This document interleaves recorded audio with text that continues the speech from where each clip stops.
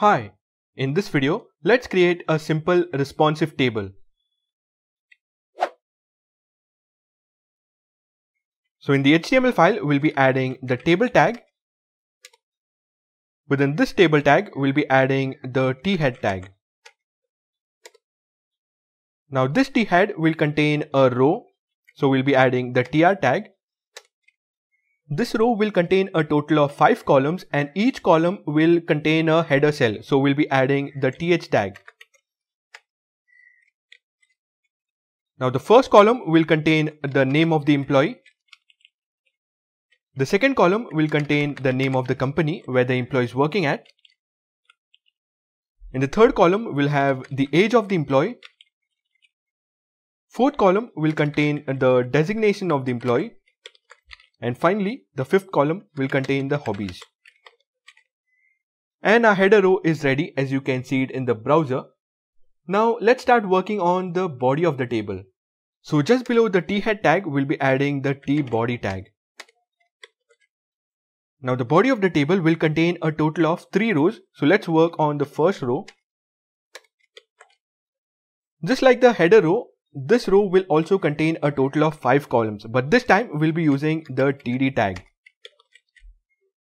Here, let's add the name John. John works at Google. He is 28 years old. He is a developer by profession and his hobby is swimming. Now let's add 2 more rows, so we'll copy this row and we'll paste it 2 more times. So let's change the second row. The name will be Linda. Linda works at Facebook. Linda is 26 years old. She is a designer by profession and her hobby is to play football. Finally, let's make the changes to the third row. This will be Sean. Sean works at Apple. Sean is 35 years old. He is into branding and he likes to surf. So as you can see in the browser, our table is ready. Now let's add a few styles to our table. So we'll go to our CSS file. Now the first thing we'll do is vertically and horizontally center the table. So we'll select the body. We'll give it a height of 100 VH. We'll set the display to flex. We'll say justify content to the center and align items to the center. Now as you can see, the table is vertically and horizontally centered. Now let's select a font family. We'll select the table and we'll choose a sans serif font. So we'll say font family sans serif. Now let's add a few styles to the cells within the header row. So we'll select the th. We'll give it a background color of 333 and we'll set the color to white. Now let's select the th and the td. We'll give it a padding of 0.8 rem and we'll increase the font size to 1.4 rems. Now let's add a background color to the body of the table. So we'll select the t body and we'll give it a background color of EEE and the color of the text will be 555. Now if you look closely, the body has a gray background. However, it's not quite visible. So let's give the body a background color of blue.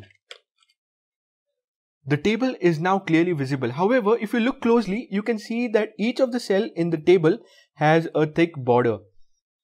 So let's collapse these borders. So we'll go to the table. We'll say border collapse and set its value to collapse. This looks better. At this point, our table looks fine. However, as soon as you reduce the size of the browser, you can see that our table is not responsive. So let's add a few media queries. So I'll go at the bottom. I'll say media screen and we'll choose a max width of 600 pixels. Now the styles within this media queries will target a screen size of 600 pixel and lower. So first let's select the T head. We'll set the display to none as we do not want the head to be displayed. Now we want each of the cells to be stacked one above the other so that the table is now vertical. So we'll select the TD and we'll set the display to block. Now the next thing we need is we want each of the names John, Sean and Linda to be the primary focus. So let's select the TD and we'll only select the first child. We'll give it a background color of 333. We'll set the color to white and we'll align the text to the center. Now if you see in the browser, you can see that the table is moving out of the viewport from the top, and this is because we have given a fixed height to the body. So let's change the height to min height. And now our table is completely visible. So let's continue with our media query styles. Now the next thing we need to do is we want to place the respective titles in front of the values for John, Sean and Linda. For example, we want the title company to be placed in front of John. Similarly, we want age to be placed in front of 28. So let's do that. First we'll work on the title company. So we'll select TD. We want to select the second TD. So we'll say nth child, second, and we want to add a before pseudo element. We'll use the content property and we'll add the title company. Now you can see that the title company has been added in front of Google. So let's do the same for the age, designation and the hobbies. So simply copy this and we'll paste it 3 more times. We'll change this to 3 and this will be age. This will be 4. This will be the designation. Finally, this will be 5 and this becomes hobbies. Now you can see that the titles are added in front of the values. The final thing we need to do is add some space between the titles and their respective values. So let's first select the TDs.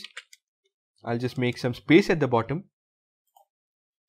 I'll select the TDs and I'll align them to the right. Now let's move the titles to the extreme left. We'll select the before pseudo element. We'll float them to the left.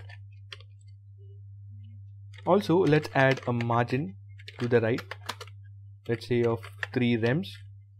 And finally, let's choose a font weight of bold.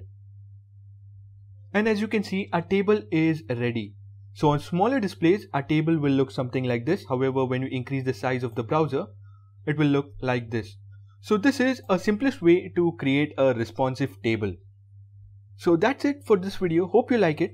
I'll see you in another one. Till then, have a nice day.